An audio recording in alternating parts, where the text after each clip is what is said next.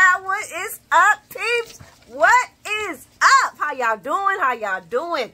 It's your girl, Tawari Babes. It is Thursday, March 21st, 2024. We ain't gonna waste no time with all that other stuff. We just gonna knock right into it, honey. Because Boo got some highlights, guys. And I tagged some from yesterday. Because you know your girl. You know how I am.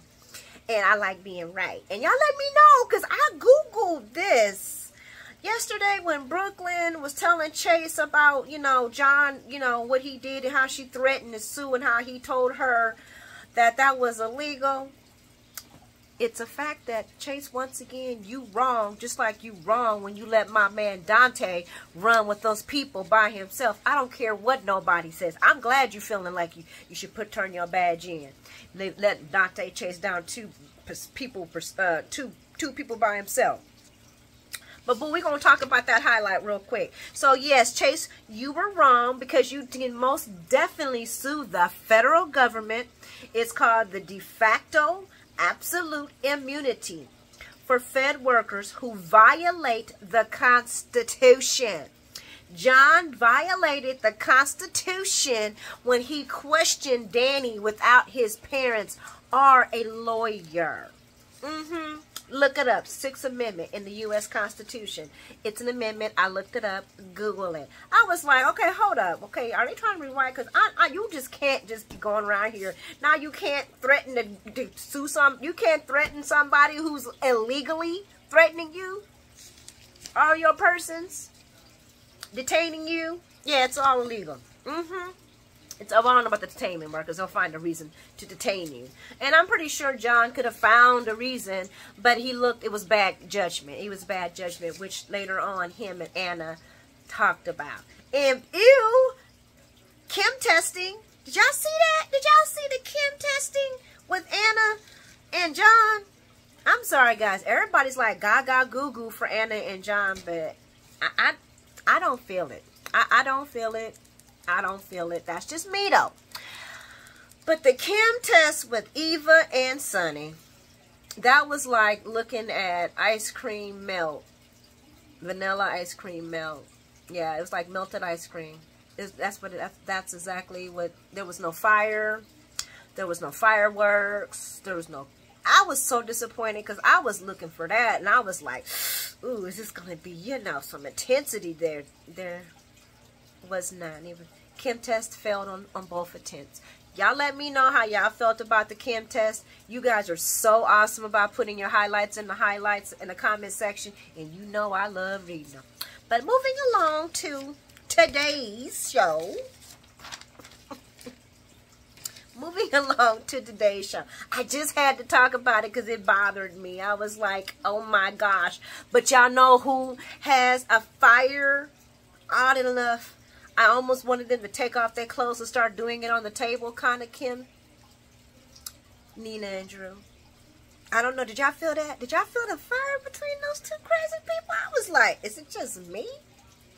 Is it just me? Should I leave the room? Do we need to get these people a room? And Nina, do you have them? I mean, don't do it on Alexis's desk. But dang, guys, I'm sorry. I might be saying I'm going too far. But the fire between those two, that was hot.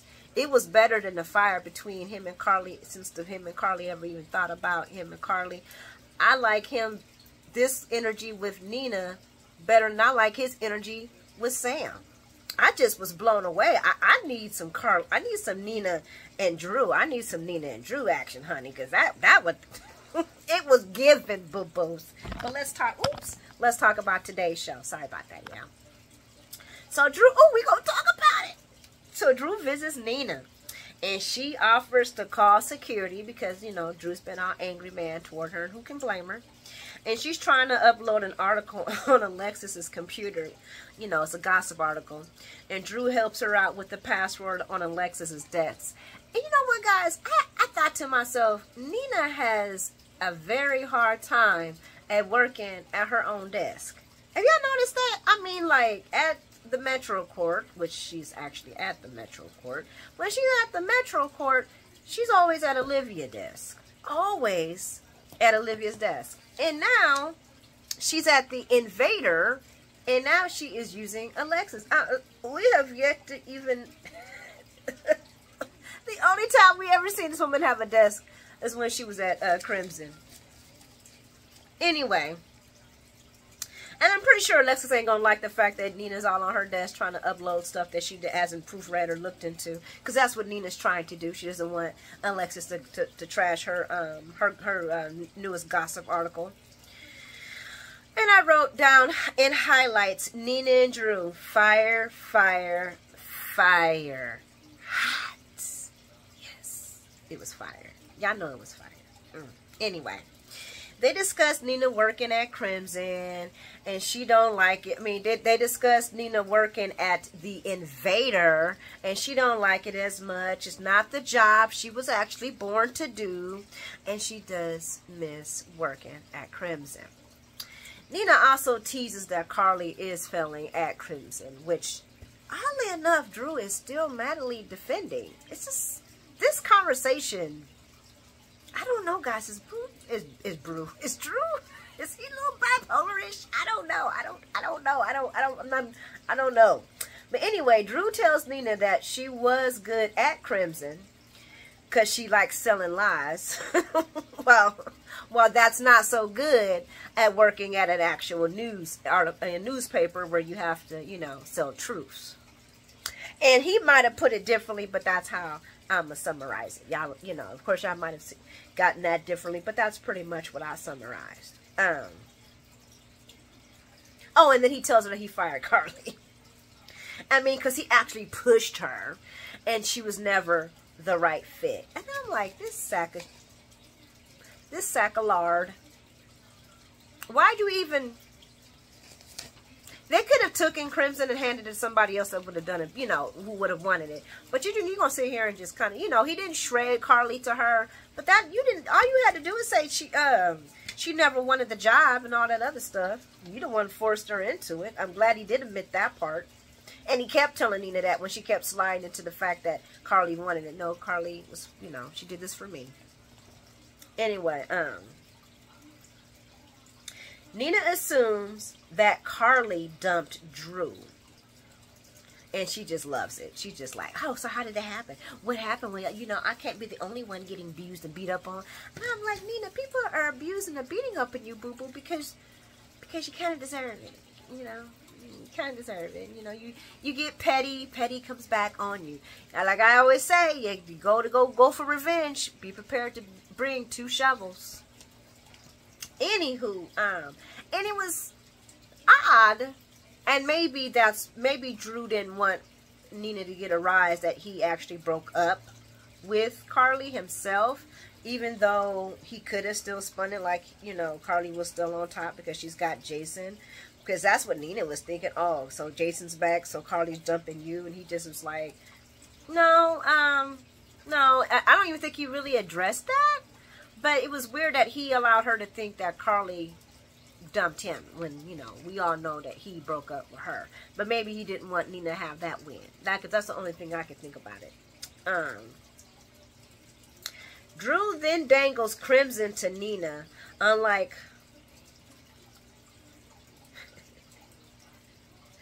Drew dangles Crimson to Nina. I'm laughing because of what I wrote down.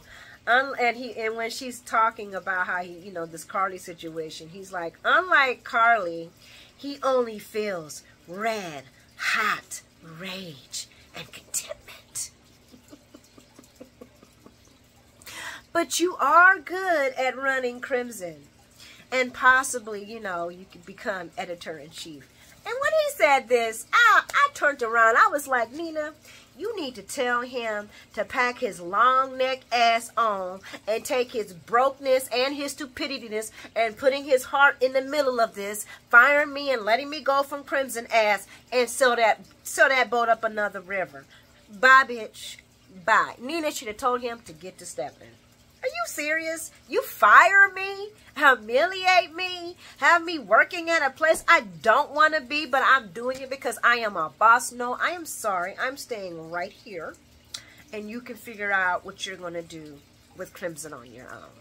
You did this. It's on you. It's not on me. I'm gone. Everybody knows I'm gone. Everybody knows you fired me. If I was Nina, I would not take that back. I would rock out Invader. We all know Alexis is trying to leave. She can have Invader run her smut put, whatever she wants to do. Turn on the whole entire city of Port Charles if she wants. But to go back under Drew, excuse me, and she even says it. Nina ain't trying to work with no angry man. I'm like, exactly. And he like, well, I don't have time for a scratch and sniff issue every 30 days. And that's why you shouldn't have done what you did. That's why you shouldn't have put your heart where your pocket was. You should have just left that going. And you should have attacked Nina some other way. In fact, you shouldn't have attacked Nina at all, bro, because she was already losing everything like dominoes. You the one petty, taking Crimson for her. You didn't have to do that. You could have left her like that. She didn't have Sonny. She didn't give a damn about that magazine. Even though she keeps saying, my baby. Girl, it's either my husband, or it's my baby, or it's Sonny. Oh my gosh. You know what? Nina's a person you just love to hate. What can I say? And then he tells her that she got to work with Carly, half and half with Carly. And I love how she trolled Carly when she called it. She said, I ain't doing none of this trashy biker chick style. And I was like, actually that's Sam, not Carly. Carly's more of the sweater or cardigan, like, you know, top with some nice jeans, you know, some nice little jeans, show her little booty. You know what I'm saying? Her hair, though, her hair be... Carly got the best hair on there. Then it's Anna. Then Carly got some, and then Brooklyn. No, Brooklyn got some beautiful hair, too. You know, but Carly's hair, full and beautiful every time. I don't know what that woman does, but she get it going. Okay, but when she said that she didn't want no biker, trashy biker style, kind of giggled. Because I could see where Nina would, you know, she just always so petty. So then Drew's like, okay, fine. And, you know, Crimson can sink, and I don't care. I can sell it or whatever. And he walks away. And the only thing, because Nina still tells him to wait. Wait, are you selling it? I'll buy it. Nina Eris. Somebody corrected me. I was calling her Iris. I still like saying that word, but anyway. She can buy it. She don't need nobody money. I don't like the fact that they're making her do that, but whatever. I guess, you know, she wants to keep her money. Rich people are cheap. I guess that's what I was told. But moving along, we're gonna go over to the photo shoot, guys. This photo shoot, it pissed me off. It pissed me off. I found myself championing Lucy a lot, and back in the day when Lucy was on, I couldn't stand her. I couldn't. She was so petty and messy. I couldn't stand her. But here I am, champion Lucy once again.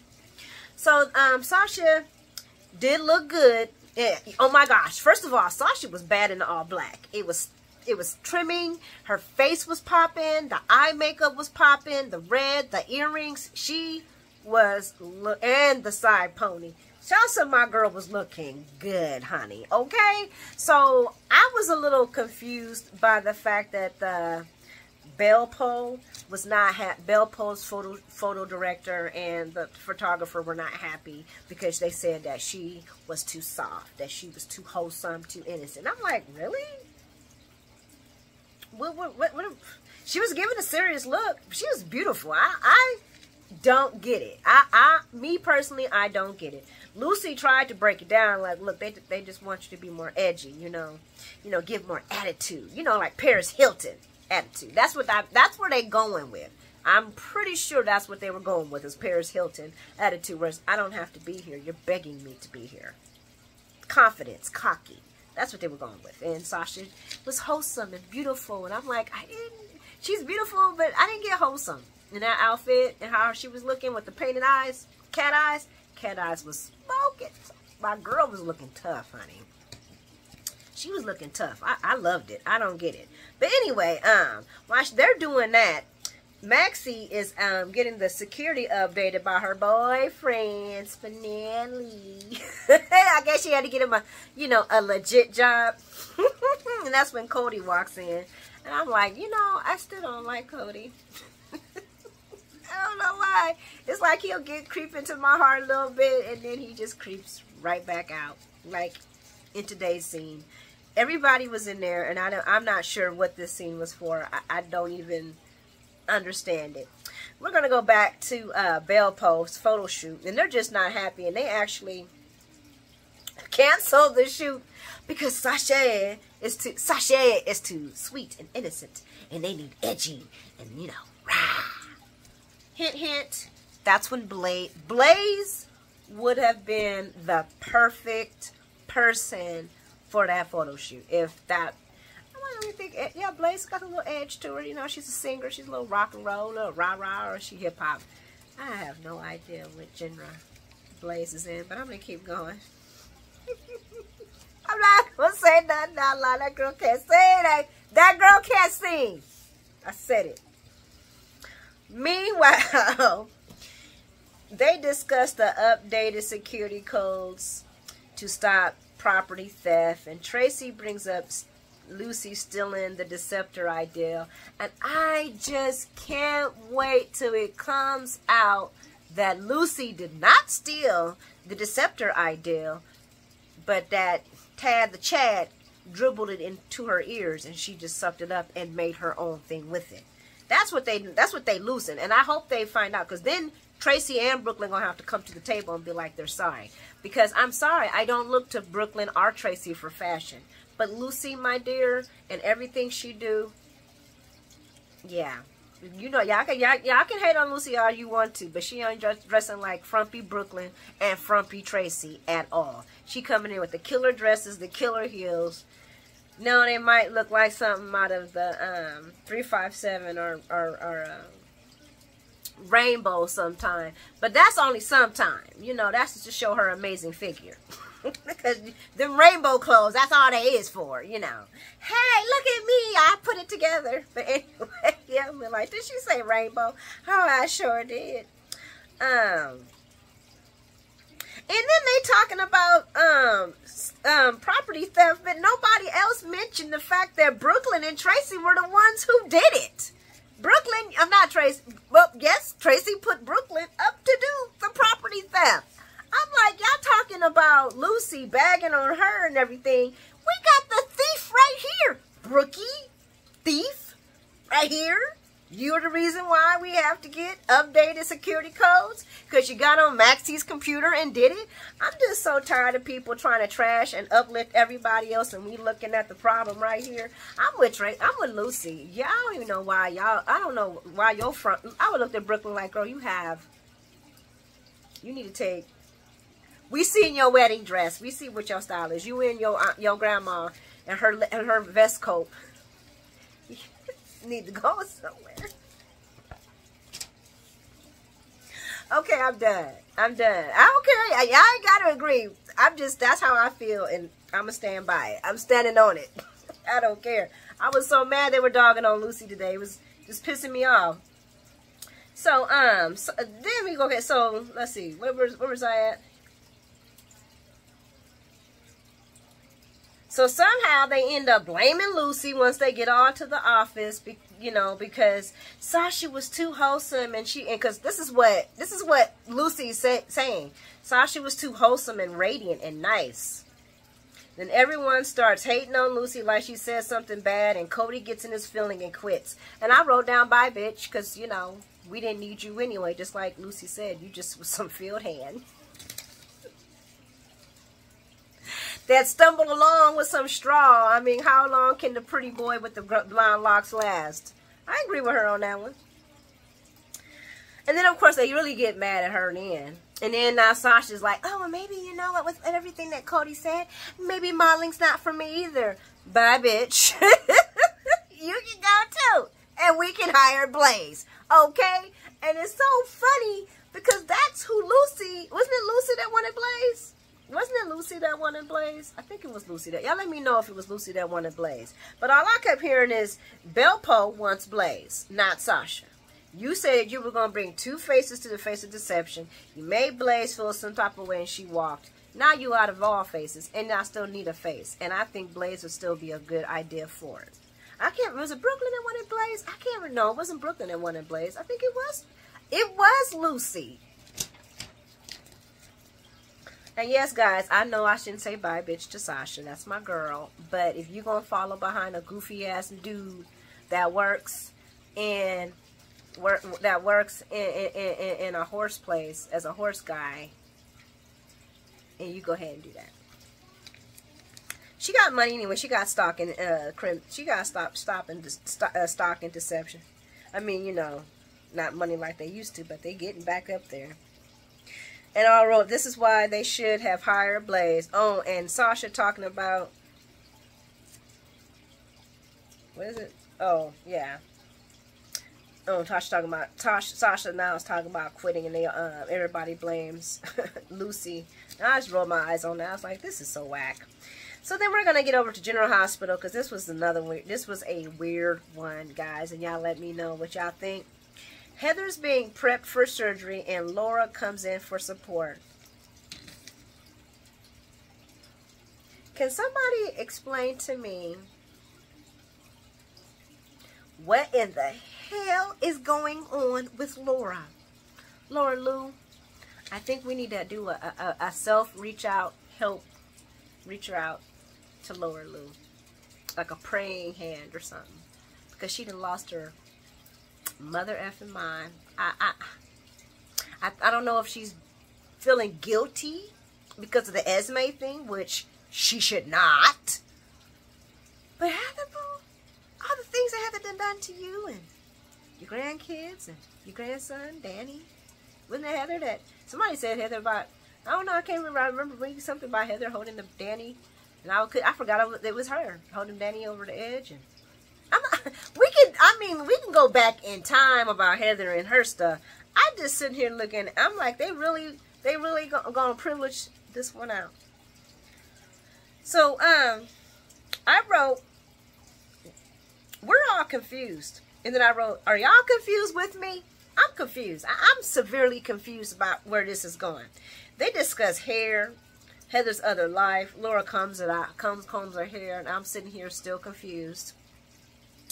They discuss Heather brings up co-parenting, and, you know, Ace's ear infection being cleared up. They also do a lot of discussion about Heather does a lot of discussion about her passing in surgery. And this makes me wonder if she's going to make it through surgery. I don't know, guys. The writers, they're new. I mean, we got a new kind of genre going on with the writing staff, so I don't know if that's going to happen. But, yeah, that was a lot of talk about that. That's what made me kind of question, like, Heather going to make this surgery? And Laura reminds her that us Webbers got to stick together. And I'm sitting here like, what in the hell is going on? Am I here? Have we been kidnapped by aliens? They discuss Esme and making better choices at the beginning. And Laura missed to Heather that she wasn't crazy. No, that she wasn't crazy all her life. And I'm like, really?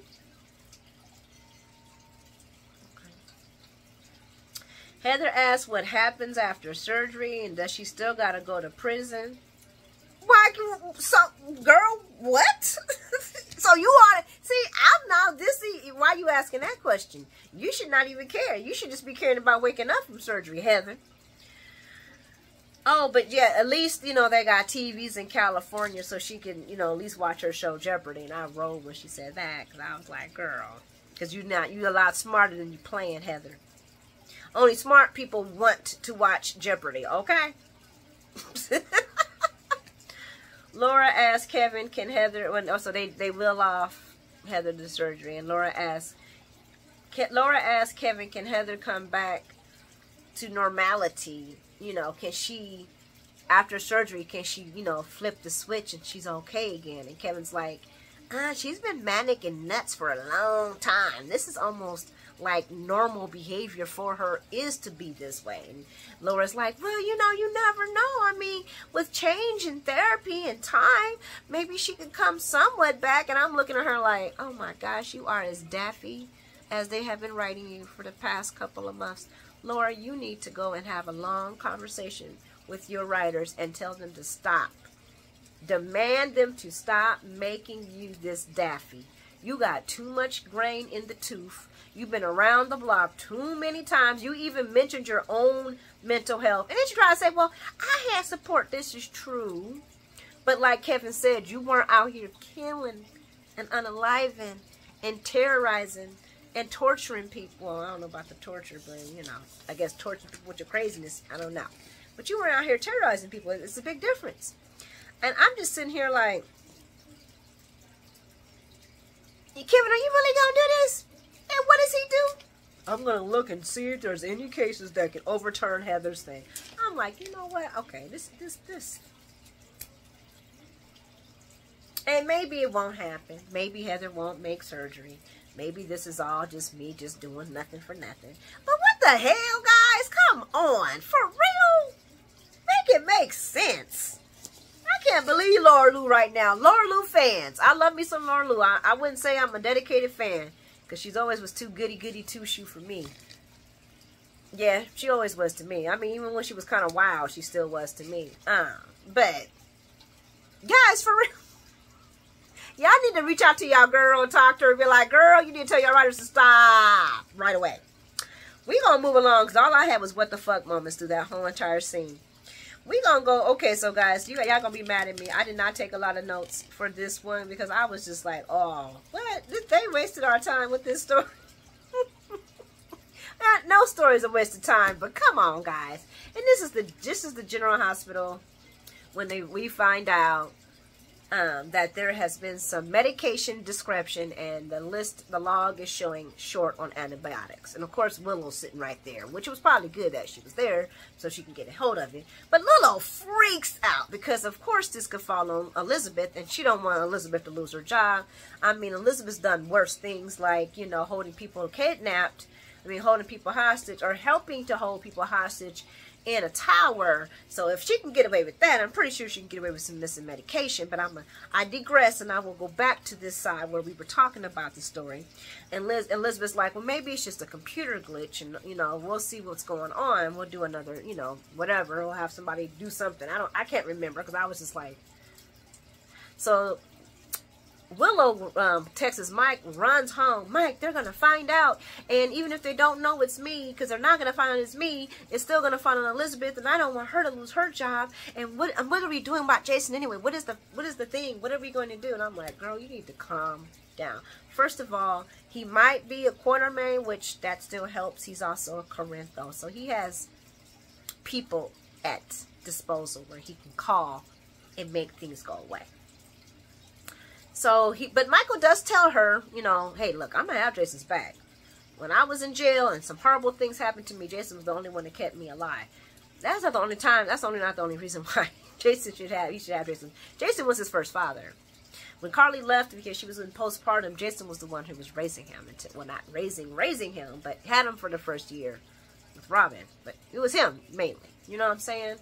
So, he's telling Willow this, like, I'm going to be loyal to him. And I'm going to fix this. And how does he fix it? He calls Spinelli. Spinelli, can you break into the hospital record? Which is first of all, Spinelli is a genius. So we should not be shocked that he can do it. Because hacking into a hospital is not easy. Not easy at all. Not easy at all. Unless, of course, you are a master hacker like Spinelli. And Spinelli fixes it so that it does not show negative. But the only thing is, if somebody actually decides to go and physically count those things, that's when we can run into problems. I don't know if that'll happen. We'll see. Who knows? Elizabeth might be the anal bee and go and find out. She did let Tracy know that we're all good to go and there's nothing to worry about. Sometimes these things happen. But if somebody wants to be, I'm going to go check out and count the pills, that's where you can run into problems. It is what it is. But anywho, guys, I hope I didn't miss a story. I think I caught them all. But anyway, if I did, I apologize. But I will see you guys tomorrow. You are all amazing. Thank you for understanding I needed to take care of some things yesterday. But I'm back! And I missed you guys. Hope you sleep well and have an amazing night tomorrow. I mean, amazing day tomorrow. Mwah!